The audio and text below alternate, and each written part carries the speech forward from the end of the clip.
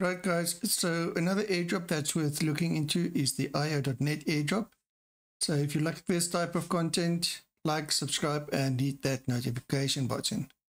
So this is not your standard play to airdrop.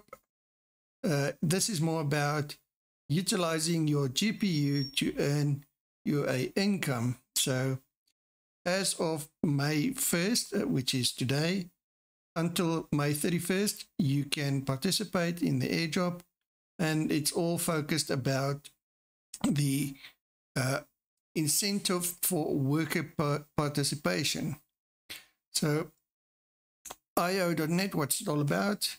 Basically, you provide your GPU, and with your GPU being utilized for AI computing, you can generate an income from that. So there is some conditions to this in terms of, for the test, you will need to have a certain GPU. There is a list, and I'll put the links in the description. But it starts, let's just hide this window here. So it starts on May 1st, ends on May 31st. There's a total of 7.5 million IO tokens to be airdropped. It's 100% focused on the worker participation. And for you to participate or be eligible, you have to put your PC or your GPU to work, and they will verify this every 6 hours. So it's not like you have to be on every 6 hours, but every 6 hours it's verified, and then at the end, when the snapshot is taken, the snapshot is taken on May 31st, it'll go back and check where you were actually providing your GPU for calculations. And then according to that, you will be earning tokens. So make sure that you utilize or provide your GPU as much as possible.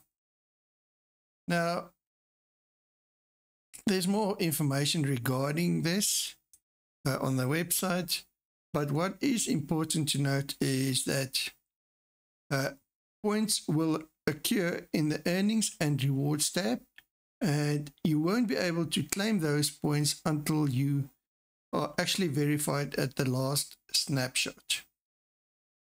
So there's more information on the Twitter post, but what you need to do is head on over to the documentation on what needs to be installed. So installation instructions for Mac, Windows, Ubuntu, and so forth.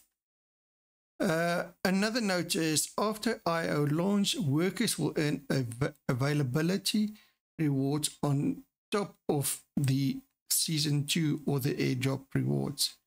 So there's not just the airdrops, you can earn more from that.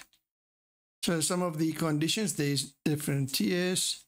Well, they'll look at the hours, how many hours you provided your PC or your GPUs, the bandwidth scoring depending on your fiber or your bandwidth line speed. And then what's important is, before you do anything, just go through the list and check if you have a GPU that does qualify at this stage. So this is the list. There's also a list of CPUs, but this is two different aspects. The GPU and the CPU is different calculations. As far as I understand it, for now, the main focus is on all the GPUs.